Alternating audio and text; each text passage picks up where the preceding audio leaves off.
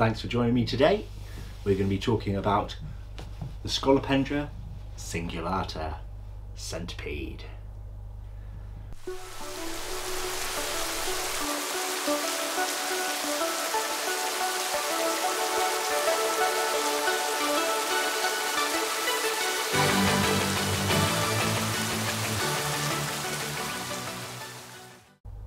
Hello and welcome back to Bug Realms. On this channel we like to discuss all things creepy crawly, so if that's something that interests you, please consider subscribing to the channel. So today we're going to talk about the Scolopendra cingulata. Now I do think there are various morphs of this, but you could correct me if I'm wrong. I'm not massively up to date with my centipede knowledge, but this one is known as the Egyptian blue-legged centipede. So first of all, let's talk about positives. Well, in any centipede, one of the major positives is actually going to be the coloration. Now, although mine doesn't have really striking blue legs, it has sort of more like an off bluey green fading away kind of colour, it still has that red butt, which is really awesome in the centipede, and then it has the great kind of greeny beige colorations with the black around the edges going across its back.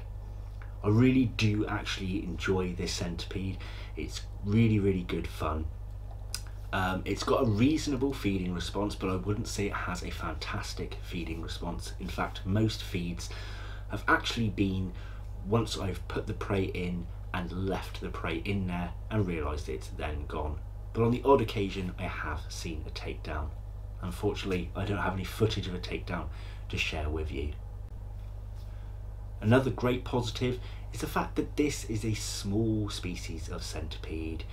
I'm not very good with my measurements, but it's about this big, and it isn't going to get much bigger, if any bigger at all. It's a nice small beginner species of centipede, so if you want to get into your peds and you want to start with something small, this has been probably the best and most easy centipede that I've kept in my, well, entire life, in fact. And also because it's a small centipede, it doesn't need a massive enclosure. And also the design of the enclosure is so simple too. I just mixed together topsoil and sand, added a bit of extra sand on the top as well for an aesthetic look, put in some hiding spots and some leaf litter, and just let the centipede do its thing. I've had the centipede for a fair few months now, and it's not shown any signs of anything being wrong. It eats its food, it's active, it's just a healthy, in my opinion, looking specimen of centipede. So I must be doing it right, and I have the bare minimum kind of setup for it too. Now, they always do recommend putting a water dish in with your centipede, so I don't actually do that with this one. What I do is I dampen one part of the enclosure every week so it can drink from the substrate there, and I've had absolutely no issue. So it really is a massively easy centipede to keep, and that's got to be the biggest positive out there. Going on to negatives then, I can't really think of much in the way of anything negative with this centipede.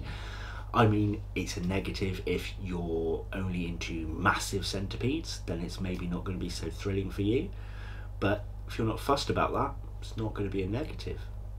As I said, the feeding response is moderate, so again, that's not particularly a negative either. I think the only thing I can mention is the fact that this centipede does hide quite a lot, but so do all centipedes. If you want an animal that's never going to hide, a centipede really isn't the animal for you unless you keep it with no hiding spots, which is just a little bit cruel in my opinion. But if I think hard, I've got to come up with one proper one, and I think the only major or main negative, should I say, about this animal is the fact that when you look at pictures of it online, I think either people have a more colourful specimen than mine, or they've just popped the image. You know what they do with little Instagram filters and things like that. They've given a colour pop to this animal to advertise it online, which is quite a common practice. Let me know if you guys have a much more blue-legged version of the Scolopendra cingulata in the comments below. Is mine just getting on a bit? Is it due a molt? Is it what? I don't know. But I can't think of any other negative really to say. So then, moving on to additional information. What can I really say about additional information either about this animal? The only thing I can really discuss with you guys is, do I plan on keeping this animal, or is it a part of the for sale section for the BTS show? I'm going to say I'm 50-50 on this. You guys help me decide in the comments below. Part of me thinks the enclosure doesn't take up much space. The animal is good fun. I'm successfully keeping it. I'm having no issues. I do get enjoyment from it. But do I get excited over it? Not so much. I don't go, oh, time to feed the centipede or anything like that. I don't get over enthusiastic about it. And although it does take up very little space, it's still space, and I need space right now. I'm currently building my display walls, or it's now things have moved around.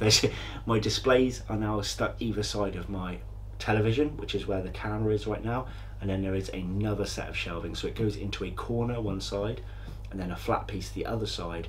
That's my display shelving. Now my display shelving are going to be filled with eventually 30 by 30 centimeter cube enclosures, and that is an enclosure that would just be wasted on this centipede. So this centipede is never going to fill the display enclosure section, but there is still room for it in the non-display section in the bedroom where it's currently kept. But then I also think about the fact that there is a species of centipede that I'm not sharing with you yet, that I have wanted for a few years, and that one could go in a display cube. So perhaps I'll sell it, perhaps I won't. Do I save myself that little extra time on feeding and watering day, that little extra space on the enclosure, or do I just keep it because I do get some enjoyment from it? But then I argue again, will someone get more enjoyment out of it than me? So I'm going to say I honestly do not know if this one is going to be for sale or not on the BTS stand, but I should have added this in the positives. They're a fairly cheap species of centipede too. So if I do sell it, you're again not going to be breaking the bank if you buy this one off me. And again, there's only one of this animal. So if I do decide to sell it at the BTS show, you're going to have to be quick to pick that one up, because once it's gone, it's gone.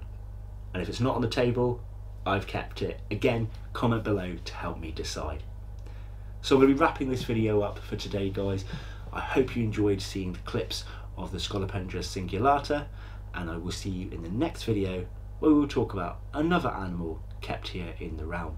But if you do like what you see, ladies and gentlemen, you are brand new here, make sure to subscribe and like this video, because there is going to be some pretty awesome content coming out later on.